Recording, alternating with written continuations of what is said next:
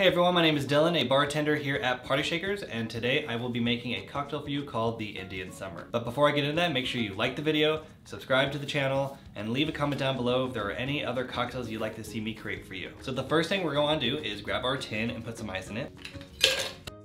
The first ingredient we're going to use is 3/4 ounce of vodka and 3/4 ounce of gin.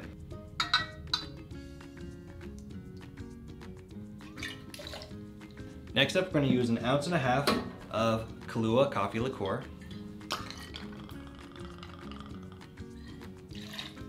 and 1.5 ounces of pineapple juice. Now we're going to give it a good old shake. Next thing I want to do is go ahead and I use a wine glass. You can use a medium size, larger cocktail glass too.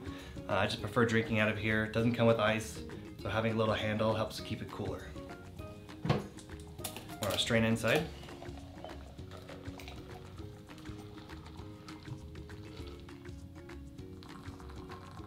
And then we're going to top it with some tonic water.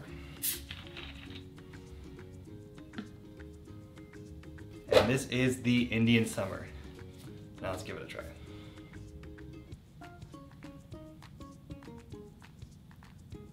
When I first heard this cocktail, I was thinking, that does not sound good. Pineapple juice, coffee, vodka, gin, and when I tried it, I was pleasantly surprised. I never thought pineapple and coffee would go together very well, but it is actually an amazing combo. If you like sweet coffee, I'd recommend it to you. It's the Indian Summer.